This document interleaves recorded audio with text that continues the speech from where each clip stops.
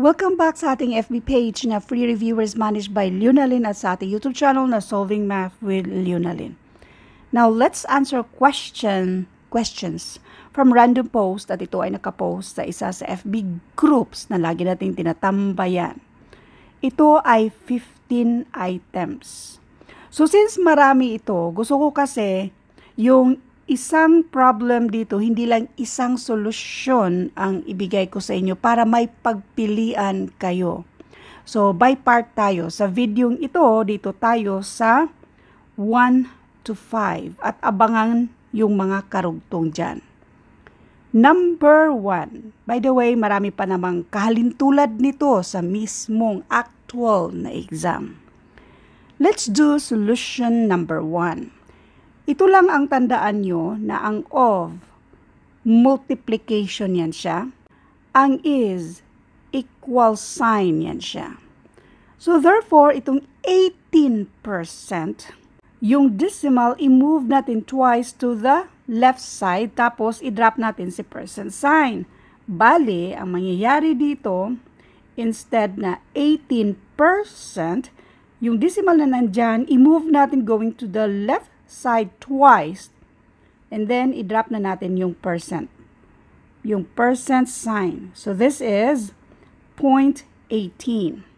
Ang of multiplication, tapos si 90, ang is equal sign yan siya. So yan na yung equation sa problem na to na pwede na nating isolve. So 18 times yung 90.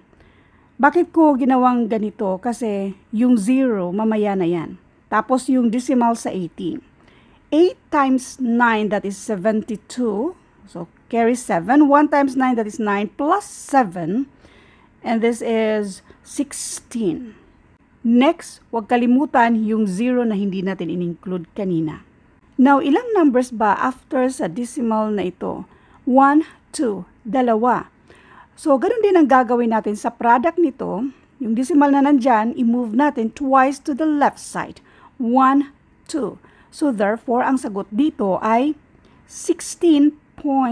16.20, pwede namang i-ignore natin yan. Pariho lang yan siya. So, ang sagot dito ay 16.2. Now, let's do solution number 2 para may pagpilian kayo. Percent means per 100. So, 18% means 18 per 100. Ang of multiplication, kopyahin si 90, ang is equal sign yan siya. So, i-multiply na natin itong 18 by 90. 18 times 90, which is na-solve na natin na ito ay equal sa 1620. At huwag kalimutan yung denominator na 100. Otherwise, sa multiplication of fraction, lahat ng mga whole number tulad nitong 90, meron yung automatic na 1 na denominator. Sa multiplication of fraction, numerator to numerator ang pag-multiply natin, tapos denominator to denominator. Kaya, 18 times 90 equals 1,620 at saka yung denominator natin 100 times 1, that is equal to 100. Ilang zero ang nasa baba? 2. So yung decimal natin na nasa taas, since 100 lang din naman yan siya, i-move natin twice to the left side. 1, 2.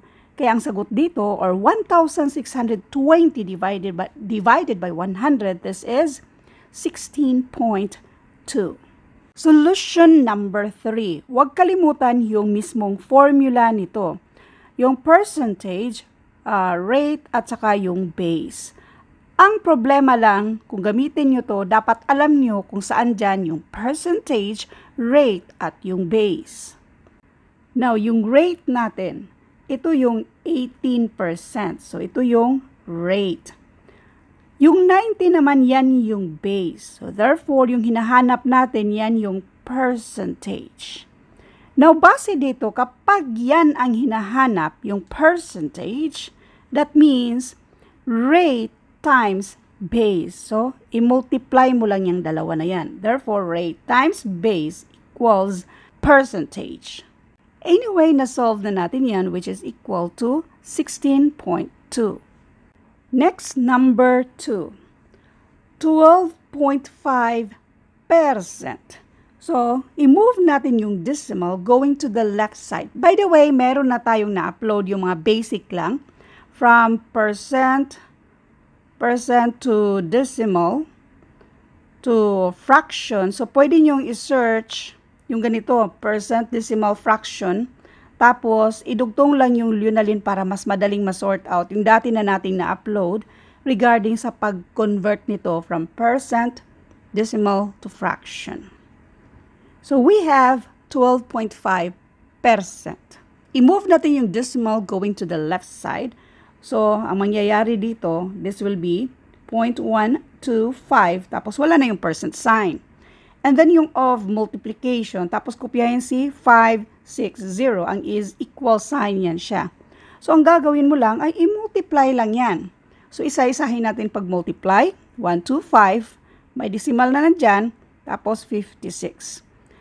Yung style ko sa pag-multiply, kapag may 0 sa last part, later na yan siya. 5 times 6, this is 30. 2 times 6, 12 plus 3, this is 15 carry 1. So, we have 7.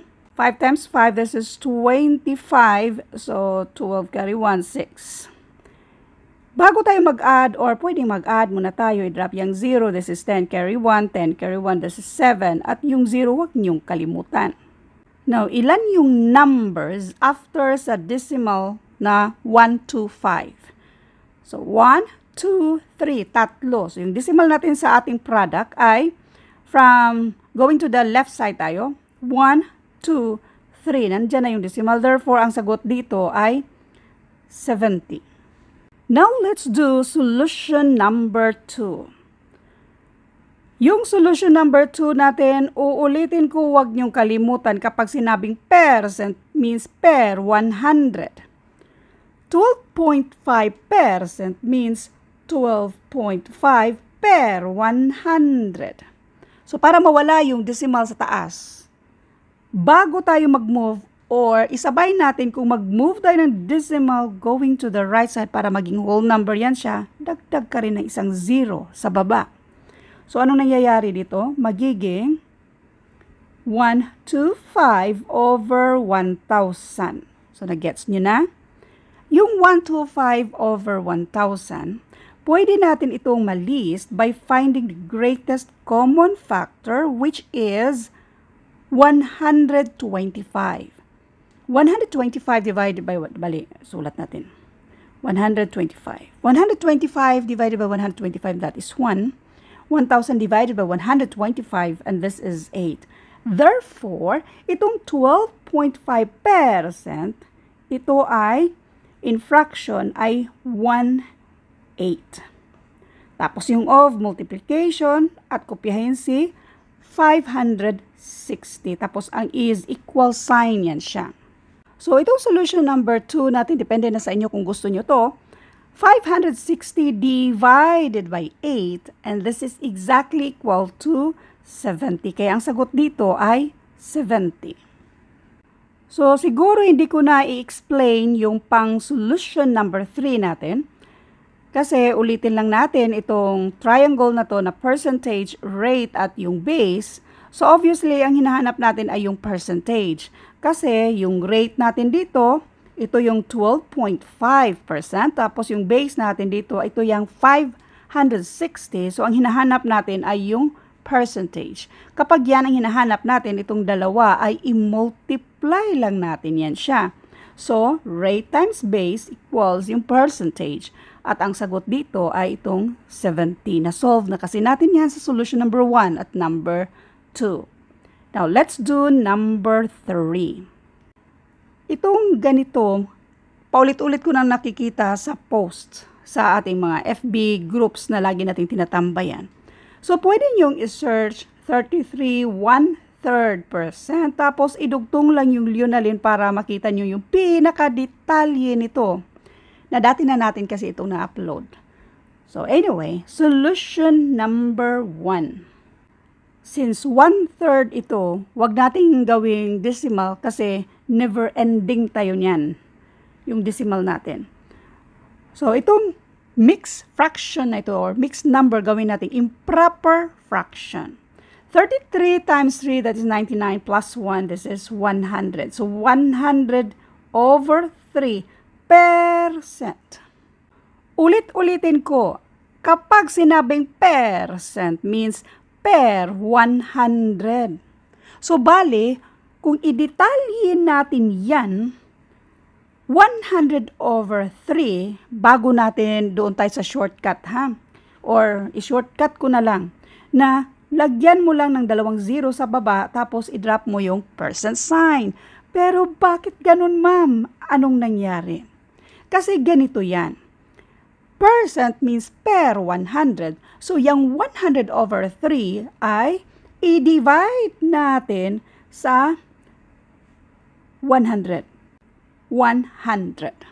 Now, division of fraction, kopyahin si 100 over 3. Ang division maging multiplication, reciprocal nito ay 1 over 100. Multiplication of fraction dito ay 100. Tapos ito ang i-multiply mo, that is 300. 100 over 300.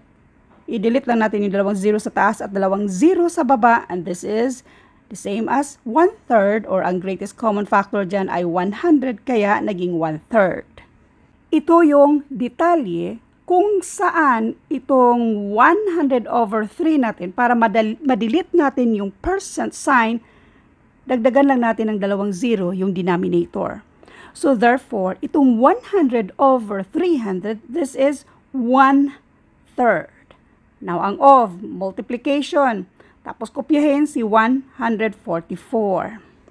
So I hope by this time nag-gets nyo na kung bakit 1/3 yang 33 and 1/3%.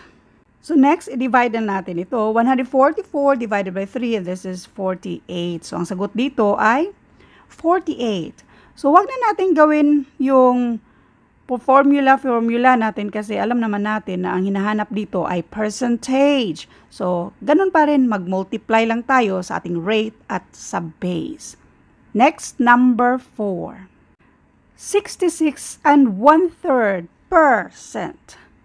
So, i-convert natin ito na i-drop bali natin yung percent sign.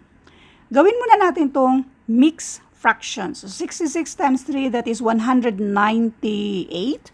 Plus 1, 199. 199 over 3%.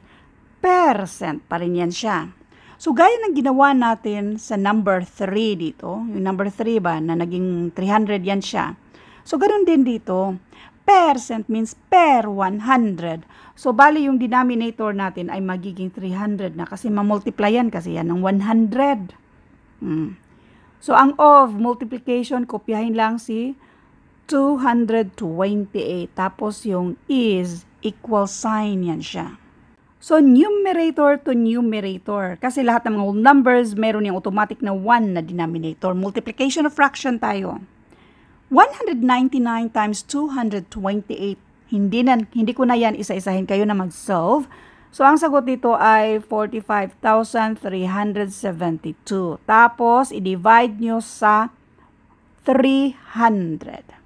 At hindi ko na rin yan isa-isahin, kayo na mag-divide niyan, na ang sagot ay paki-double check lang kung tama itong 151.24. So, paki-comment na lang kayo na mag-isa-isa sa pag-divide niyan. Ngayon, yung formula naman natin na percentage, rate at yung base, hindi na rin natin yan isa-isahin kasi na-explain na natin na yung rate, ito yung may percent sign. So, meron tayong value ni rate. Ang base, ito yung 228. Therefore, kapag ang hinahanap ay yung percentage, so i-multiply lang natin si rate at si base. Next, number 5. So, yung 28%, i-move lang natin yung decimal twice to the left side, kaya magiging 0.28 yan siya. Tapos, ang of multiplication at kopyahin si 125. So, kung isa-isahin natin itong i-multiply itong 0.28, dito na lang sa taas yung 125 na to. So, we have this 16, 20, 8, 10, and we have 250. Kung i-add natin ito, this will give us 3,500, pero yung decimal, so dalawa yung number after sa decimal na yan. So we have 1, 2, kaya ang sagot dito ay 35. Sa solution number 2 natin, kapag sinabing 28% means 28 per 100. Tapos ang of multiplication, kopyahin si 125.